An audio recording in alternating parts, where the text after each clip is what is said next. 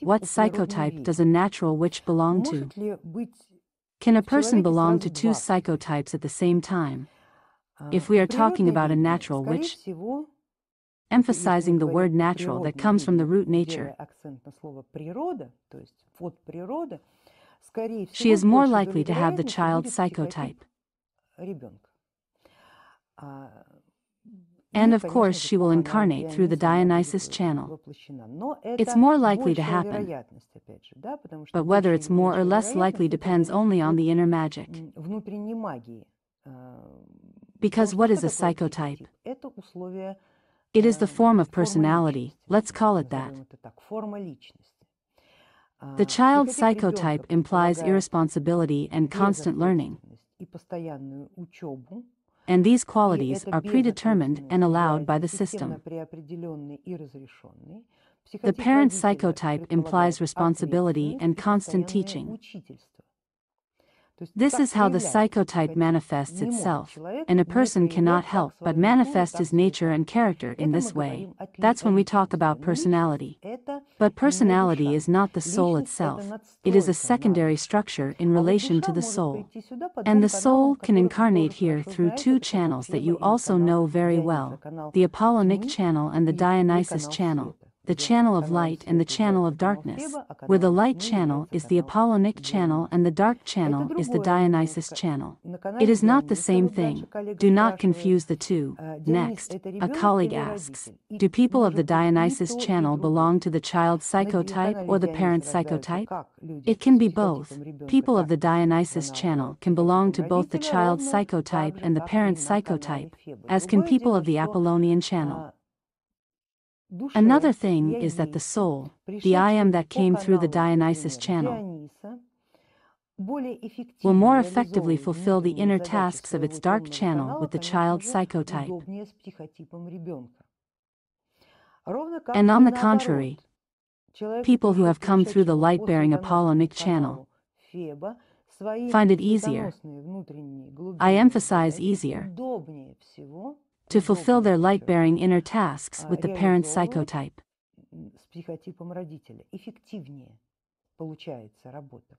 But, as they say, man proposes, God proposes, and Mother Nature disposes. Because nature can give you a parent psychotype as well as a child psychotype. It will do what it needs to do, not according to your technical task, but according to the space in which you were born. Nature tries to balance everything, including the psychological background. If many people with the parent psychotype are born in the same living space, then almost immediately people with the child psychotype will be born to balance them out. The fact that a person of the Apollonic channel is not comfortable with the child psychotype does not bother Mother Earth at all. This means that such a person would be much more dependent on the environment, the land and the space in which he was born. Because Earth sees that your personality is needed for space. It is needed for society, but it's not needed for you. To a greater extent, a person's psychotype is determined by the Earth itself and the system, including the egregorial social system. They say, right now we need more people with the child psychotype because we have an overabundance of parents, or, on the contrary, we urgently need a nanny for all our children who have been born here in large numbers. But we don't see any people with the parent psychotype. Who's going to take care of the children? They desperately need a shepherd and guide. That's exactly how it happens. Because, and I'm repeating myself, we need the psychotype to communicate, to socialize, and to build horizontal relationships. Whereas the I am, the channel through which you are born, maintains the vertical relationships. It depends on your inner essence and your inner technical task. Now back to the question of witchcraft. Another question from a colleague. Can we say that magic is closer to a person with the child psychotype than to someone with the parent psychotype? It's not quite like that. It's just that they have completely different magic. Light magic and dark magic are different kinds of magic. They exist on different vibrations, and they manifest in different ways. The effects associated with magical specialization do not play a role here. Just as one can heal and kill on the channel of light, one can heal and kill on the channel of darkness. Such effects depend only on the person himself and his inner technical task. It's just that the vibrations are different, and the tools have to be chosen accordingly. Your personality and psychotype can be both helpers and limitations if you don't know how to use them.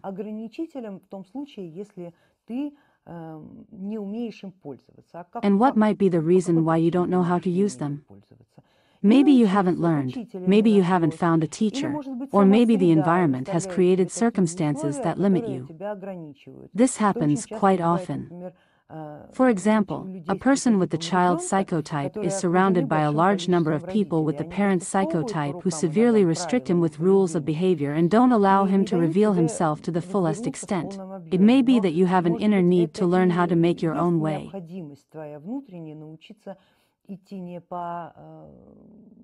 Not on the beaten path, but through the rough places.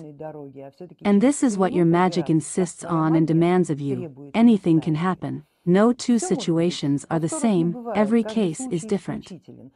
You just have to know yourself very well, who you are by psychotype, what channel you came through. Evaluate your environment and understand how it helps or hinders you. Is it really a hindrance or just a learning test? Is it really a help or just a provocation to make you relax and do nothing at all? You need to ask yourself these questions over and over again.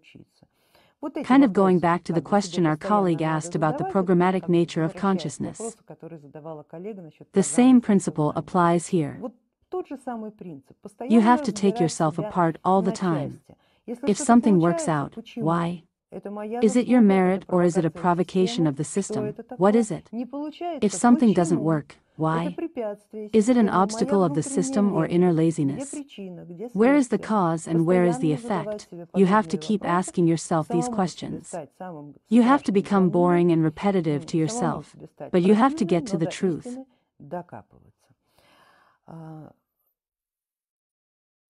And the next question from a colleague: is it possible that a technical task for a witch with the parent psychotype is to adjust the relationship with her husband who belongs to the child psychotype? Or is the relationship adjustment too small for the technical task of a witch? I also think it's too small to be a technical task for a witch. At least, it can hardly be a technical task for this incarnation because witches don't serve. And here you've described a pure algorithm of service when a witch with the parent psychotype adjusts the relationship with the husband who belongs to the child psychotype. A witch sees service to her husband, service to her family, service to relationships as mere tools. Because a witch who realizes that she is a witch always perceives every environment as a tool. Because she always puts herself and her own magic first. Whoever you are, child or parent, Dionysus or Phoebus, it does not matter. If you are a witch, you put yourself and your own magic first. And you see everything else as some kind of application to that, some kind of special patches, some kind of programs that either block your main program or reveal it. But in no way, under no circumstances does your inner witchy essence serve the interests of others, much less the interests of the common people.